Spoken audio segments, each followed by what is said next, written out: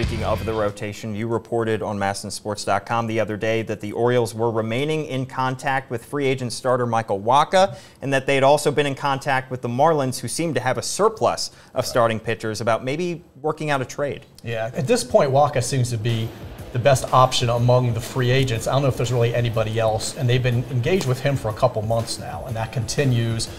Not a true number one necessarily. That's why I think maybe camp might be that wide open competition at this point. It's like whoever does the best, because it's not John Means. He's not going to be ready for a while, June, maybe July. But I think that's the guy that they would look at free agency more than anything. And the Marlins seem to match up, but it's not guaranteed that they are looking to make a deal. There's a feel in the industry, well, maybe they don't have to trade anybody and they're looking to contend. I say, how many stars can you possibly carry? So I think there's a potential there.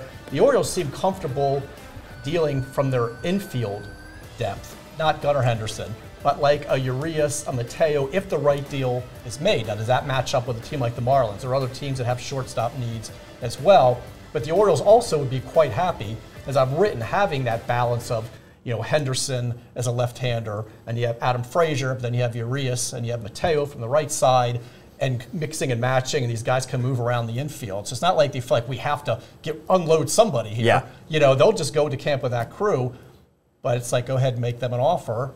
And you know, I think that the trade is the way you go to get a top of the rotation starter, a number two, maybe even a number three. Otherwise, you're either forcing somebody else in that spot, or again, whoever has the best camp, your opening day starter, which is unusual. Usually we know, as we're packing for Sarasota, who's number one, and this past year it was Means and Lyles as your number two. We may go to camp not knowing any of those five. It'll be an exciting announcement to see who gets the opening day start. It'll be fun to be like the Battle Royal. Exactly.